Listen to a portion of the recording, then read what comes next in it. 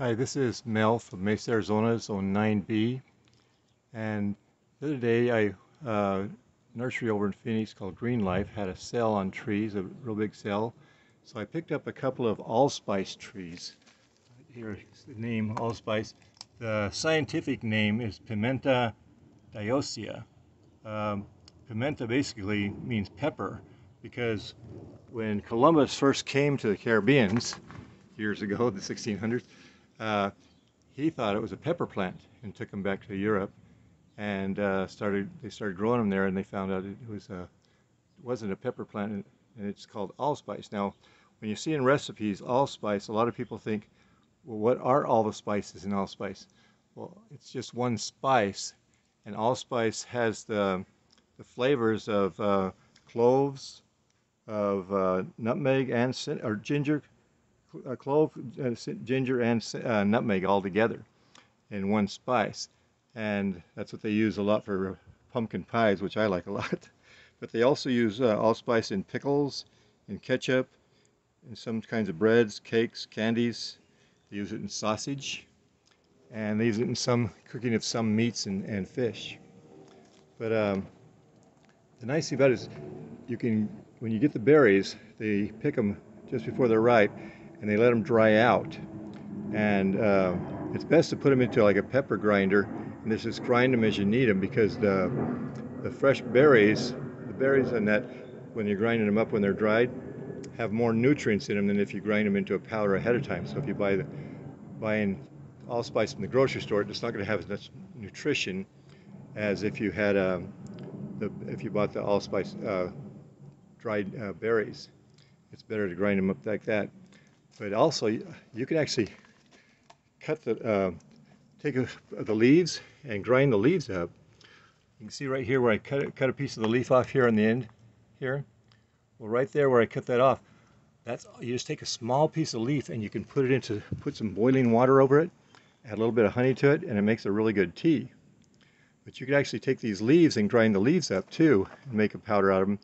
And you break a leaf in half, it's a really strong smell of clove, nutmeg, and cinnamon when you even break the leaf and smell it.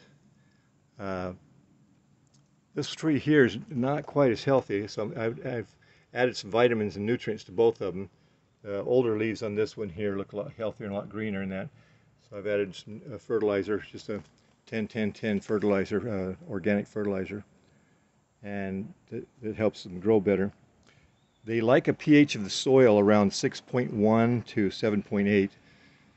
Our soil in Maricopa County, Arizona is usually about 8 to 8.5. So you'd want to lower the pH a little bit, especially if you're going to put it in the ground. They can take temperatures, cold temperatures, down to about 30 degrees, but anything below that's going to damage the tree, especially younger trees and that. But it's still good. You can see some sun damage on these, so I'd still put them on the east side of the house so they don't get sun damage. Um, but I'm really excited about growing these allspice trees. Taste them and everything like that.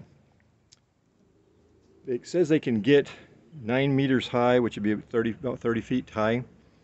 But if they're kept in a pot, you can keep them in a pot and you can trim them, and you can keep them smaller. Or even if you put them in the ground, you can trim them, keep them smaller so that they don't get so tall.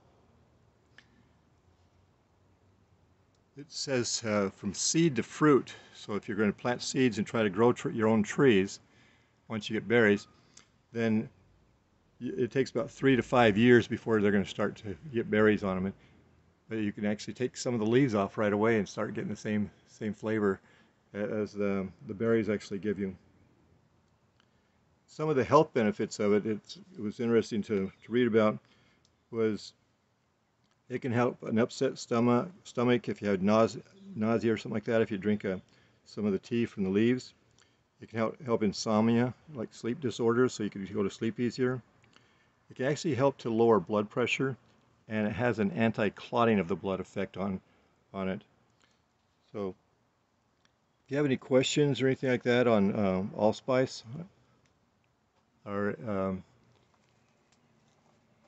any other tropical plants in that, if you put it in the comments, Now, also, if you can put it in the comments, it's interesting if you can put in there where you're watching this video from, so I can learn how far these videos are reaching out.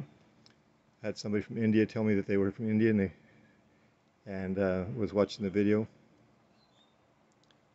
And also, if you like this video, if you could give me a thumbs up. I'd appreciate it if you give me a thumbs up on the video. And if you'd like to see more videos on tropical trees and plants, I do videos, quite a few videos on different tropical trees and that. If you hit the subscribe button, there's no cost to subscribe. And then there's a bell there. If you hit the bell, it'll notify you when we do future videos on different tropical plants. So thank you for watching and have a great day.